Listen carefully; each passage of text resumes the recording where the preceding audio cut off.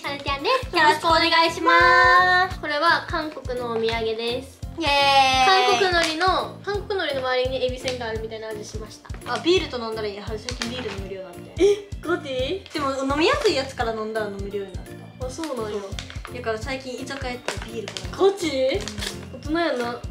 今夏やからっていうのもあるかも。あ、確かに美味しく飲めそう。夏もそうそうそうそう。暑いから麦茶と一緒やで。絶対好きやで。いただきます。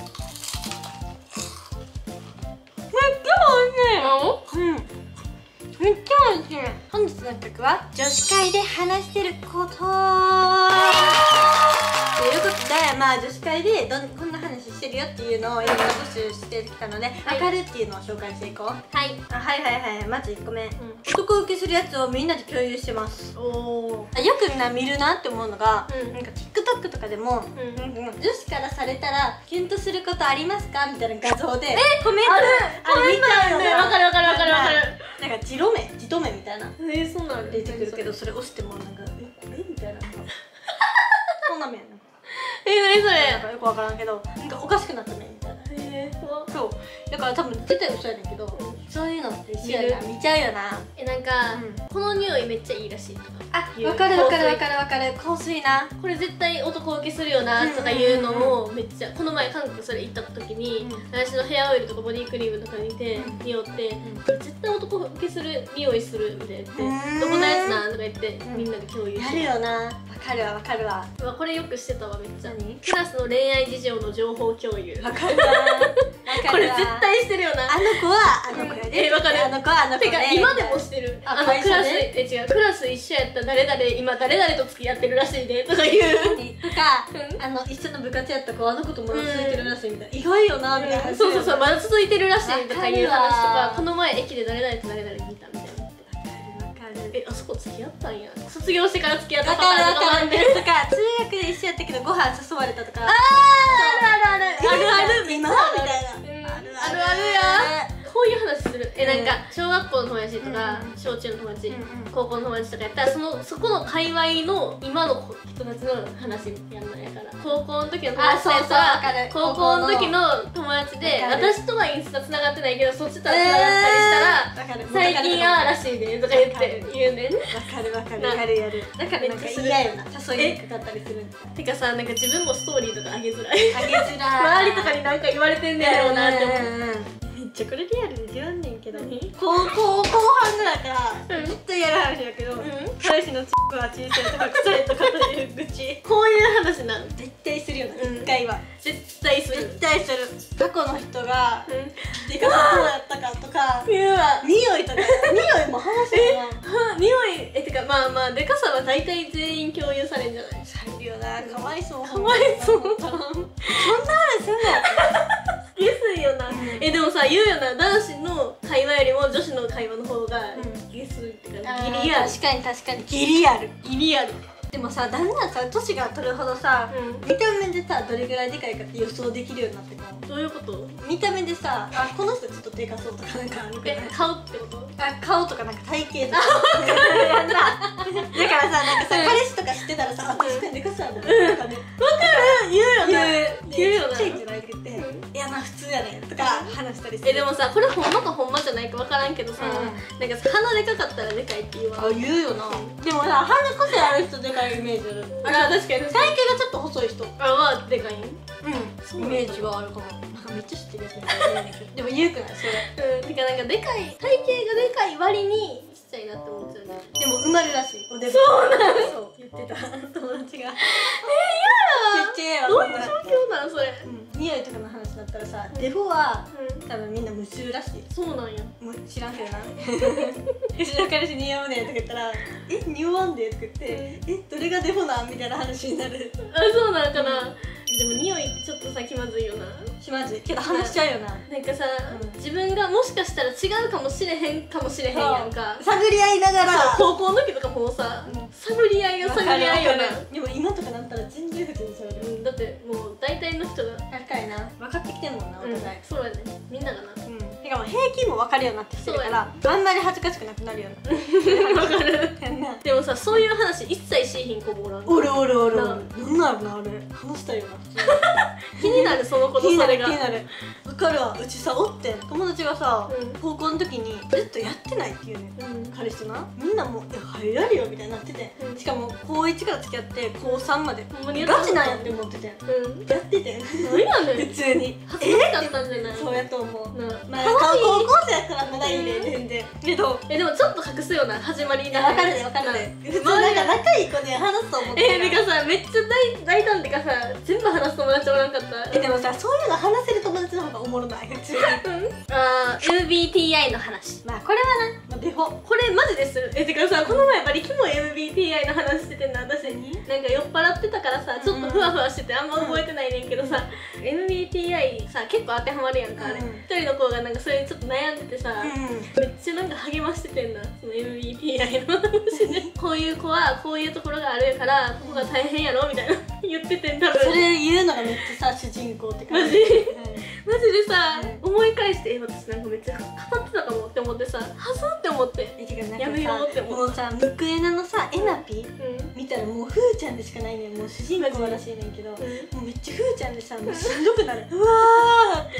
でもさ、MBTI の話もするよね。ほんまにする。ずっとする。初めて会う子は絶対必須だし、ちょっとさ、やっぱ女同士でも会って気持ちいいっていう子おるやん。またちょっと初めて会うぐらいの人ってだから、そういう時は余計しちゃう。なんか友達の友達とかで会った時にさ、MBTI 何や絶対男でも聞いちゃうで、ああそれだって。分かる分かる。たまにめっちゃ相性いいやつやろ。マジってなる。一目置くちょっと言った。てかなんか違う話しててもやっぱそれさ F やからやでとか言うよな。でちなみに悩んだにとか言う。分かる分かるわ。絶対話したい。MBTI の話。女子好きよな MBTI。てかなんか彼氏とかを MBTI 何か聞いて、で分かる。喧嘩してこういう対応された。絶対彼氏 T やろとか。これめっちゃ分かるなって思うやつがあってんけどさ、喧嘩の時の対応っていうので、この前喧嘩してんっていうこと絶対言わん、女子っていうの言うで、言った時にどういう対応してくれたかっていうの分かる絶対言わずにな。なんか彼氏と付き合ってたら、そうそうそう、まあ付き合ってなくてもまあさ、喧嘩することってまああるかもしれない。それなんかちょっと揉めたみたいな、嫉妬したみたいな、そういうのもめっちゃ好きでしょ。めっちゃ報告する。でこの前ちょっとそれこそ生理でちょっと情緒不安定で声で送っちゃってって、でもこの対応めっちゃ良かったよ見てとか言って、分かるすごいみたいな、やったら多分続いてんねんねとか、多分これ彼氏 F やろそれいいわみたいな。だってもう春は絶対そういう子じゃないと合わへんからとか言うよな。知ったよんな。マジで言うよな。だって私どの友達と会ってもそれやもん。喧嘩のネタ絶対話すよな。最近どうやったんって入るよな。大体てかまず最近どうやったんってなって、彼氏とどうってなって、順調でここ行ってとかあんな言わん。言わん喧嘩の話してるとか。なんかさ、記念日とか誕生日とかは何してくれたんとか何したんとか言うけど、それ以外でそういう話しへんよな。だってさ、とろけてるみたいな。わかる。そう申し訳なくなる。でなんかまあちょっとそうやったけど、まあこんなんあったよっていう感じでちょっとわかるわかるわかる。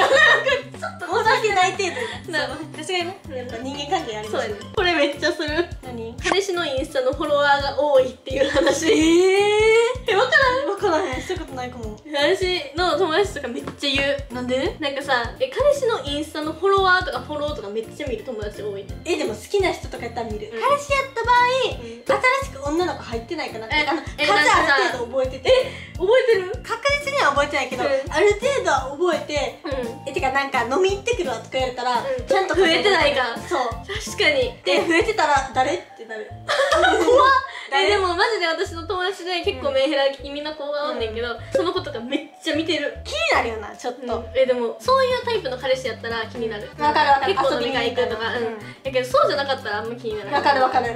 けどなんか見すぎててしんどくないんかなとか思っちゃったりするけど言えへん。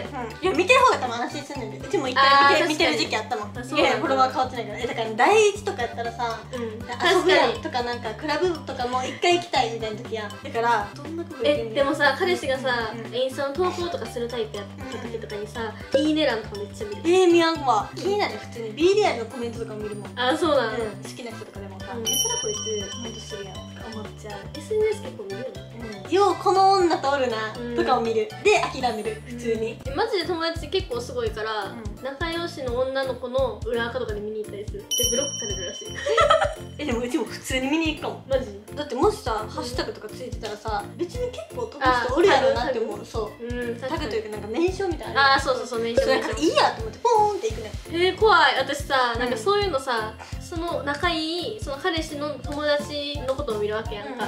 それを彼氏に伝えられて、それをなんかそれでなんか私が見てるって言われて、彼氏がなんかこいつ何って思われるかもしれへんなとかまで思って絶対見れへん。でもあれ自分のさ誰が見たとか見えへんからさ、一回うちめっちゃ気まずかったんやってさ、昔好きやった人のストーリーを見てんな。でなんか女の子知ってるわって思って、で飛ぼうって思って普通に飛んでストーリー上がったから見ようって思って見てんな。じゃあフォローされて、で気まずいって思って鍵開かれたから、だからフォロー返したりなんか見せへんかったけど、鍵外さんかったけど、気まずい見たらバレてるって思って。バレてるってない見るってめっちゃ気まずかったよな、それ。かっこいい気まずかった。それやめようって思ったから、人のやつはな。結構最近確かにこの話になる。職業は気になるよねっていう、なんか好きな人の職業とか、今何してるかとか、彼氏とかなんかそれこそ気になってる人とかの年収とか、職業何してるのか、テレワークなのかとかの話もしちゃう。確かに。多分うちらの時期は特にかもしれない。確かに。今社会人ダイヤモンド。でも在宅系とかだからそれ結構でかいな。でかいでもな、テレワークなのか出社してるのかって結構変わるよな。そうだよ。あと土日休みとか。てかなんか人の彼氏の情報めっちゃ気になるってかさ、聞いてまうかも。なんか興味はそんなないねんけど、なんか無意識に聞いちゃうねんな。めっちゃ興味あるわけじゃない。じゃあ自分とどれぐらい違うんやろとか多分考えてる。確かに人の平均取ってる。わかる。まあでも推しの話。マジね。こっちのタイプの方もおる。おる。だから同じ趣味で生きてる方の友達の子とは推しの話めっちゃする。確かにジャニオタとかやったら番組とかな。ジャニオタやった時期それも最近どうなんっていう聞き方すんねんけど、私最近どうなんって聞く。確かに推しが確実におる。好きな人なんかさ、推しおる人って最近この年だったらさ、あんまりさ恋話に恋話に推しの話が多いから。そうやねん。その友達とは最近どうなんって言ったら推しとどうなんっていう話。そうけどあんまり友達におらんわ、推し活してる友達。私も一人しかおらへん。ほんま。けどそのことはもともとオタクしてて一緒に。わかる。けど私は何のオタクもそんなにしてないから今。その子はしてるからどのライブ行ってみたいなとか、なんかそのオタクがどうみたいな話とかめっちゃ聞く。最近さニッシーにハマっててさ、で大学の友達がニッシー好きやねんな。でライブ行くって話になって、でうち別にさ当選とかしてなかったさ、普通になんか買おうかなって思ったからさ、みんなうちの周りニッシー好きな人が多くて、ニッシーのライブ映像とか見てエロいこの顔とか言うのめっちゃキモい。その時の自分たちめっちゃキモいなって思うけど、エロってなんか推しの話する時は絶対これもある。もし飲み会でニッシーおったらどうする？そういう話めっちゃする。てかさ、私らもしてなくない？めっちゃ知ってたよな。絶対する。でその人ともしホテル行けたらどうする？頑張るよな。てかもしなんか出会ったとしたら知ってるとか好きとか言うよな。わかる。言うな。面白いよな。絶対無縁やねんけどな。そうやね。これとかも話す。今の彼氏と結婚できるかどうかとかも話す。とか話す。何歳に結婚したいとか話す。将来設計。そうとか、こういうプロポーズのされ方がいいとか。わかる。絶対言うよな。なんかうちあんまりな、まだな結婚願望はないからあんまりそれ聞くタイプやねんけど、この前友達が言ってたのはプロポーズの時にビデオを回しててほしいとか。そうなんや。隠しカメラか何カメラで見返したいみたいな。でこういうのとかインスタであるの。こういうシルエットがいい感じでプロポーズするみたいな。すげえめっちゃあるやん。でもさ、それもう高校の時から話してる。早っ。私はさバリキモいねんけどさ、10年後の自分に手紙を書きましょうみたいなのがあってんな、高3の時に。それでさ、一番仲いい友達とさ、10年後の自分とその友達にも書いてんな。それとかになんか何歳で誰々とまで書いてんねん。自分のその時の好きな人な。そう。誰々とは続いてますか？別れてんねん。ほんでそう絶対別れてんねん。2人とも多分もう何もない。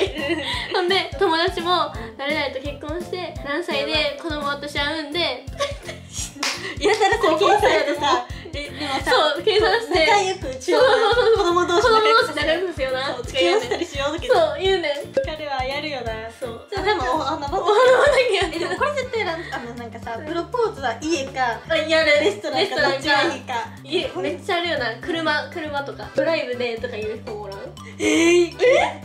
あれサプライズがいい。バラとか持ってきてる。じゃあね、うちも前までは家で冬来てほしかったんけど、今 YouTube とかさ流行ったらめっちゃ持ってさ、なんかホテルでバーンみたいな多すぎる。そう憧れるやん、あんな。でもあんな財力ないと普通に無理やから。あれしかもあんなさ、しかもさ、そうやね。どうやって持ってくんのって感じやんか。やし、なんかどう飾るんって思うシンプルに。それからどうすんだよあれ。まあ現実見ないけど、まあ10分ぐらいバラでホテルとかでもらえたらもう嬉しい。誰もがそう思って。そうやねん。てかなんかハードル上がっていく YouTuber の人が結婚し始めてから。あれだけはほんまにやめてほしい。なんかフラッシュモブみたいな。マジでまあいいけどな。嫌や、絶対嫌や。絶対に嫌や。ダンスとか踊り出すねん。ペコペコってなる。だってさ、周りがダンス踊り出したと思ったらさ、自分の彼氏もダンス踊り出すめっちゃ言っちゃうね。てかめっちゃ爆笑してます。お前踊ってるやんって言ってます。ねえ、やらんでよかったってそれって思う。それでめっちゃまだ笑顔で踊ってんだってお前何踊ってんのって感じやけどさ、めっちゃ真剣な顔で。こうまあ嬉しいんやろうな、なんでも。あとシンデレラ城の前でプロポーズされるのありかな。全然嫌や。恥ずかしい。でもこれはさ、シンデレラ城の前で告白されるのは嫌や。告白されたい。だってさ、オッケーかオッケーじゃないかギリわからんくない？告白って付き合うか付き合わへんかって。やけどさ、プロポーズってほぼオッケーじゃない？確かに。ほぼオッケーじゃないとしてこないやんか。やからさ、別にさ、はいって言ってもさ、おーってもし周りが見てたとしたらな、恥ずかしいやん。恥ずかしいけど気まずくはならんやん。けどさ、告白してこようとしてくる人ってさ、オッケーかわからんけどさ、女の子はもうオッケーするしかないやん。確かに。まあでもディズニーまで生きてんやったらまあ別にいいんじゃない？わからんで。私だってユニバ行ったけど無理やった人おる。あ、おるわ。違うんかな。だってさ、関西で言うユニバとさ、東京で言うディズニー。違う。私らは違うけどさ、東京の人はさ、ディズニーかユニバみたいなもんなんちゃう。だからさ、それぐらいの軽いノリでさ、あーなるほどね。しちゃうかもしれへんやん。確かに。だからプロポーズやったらいいと思うけど、告白やったら違うやろって思っちゃう。うちはじゃあディズニーランドのシンデレラ城の前でバラの花束の方はでもバラの花束がいいんやろ。そうやね。周りの人見てないとこがいい。ホテルとかさ。いや、それはそう。個室もらっといてほしいよ。そうひざまずく感じやん。どうせシンデレラ城やったら余計に恥ずかしいからマジやめてほしい。やるよな。でもそういう話、まあそれぐらいですかね。はい、皆さんもあんまり女の子から愚痴られないように気をつけてください。はい、キャラはこんまりこの動画がいいと思ったらチャンネル登録、グッドボタン、コメントお待ちしてます。また次回の動画でお会いしましょう。バイバーイ。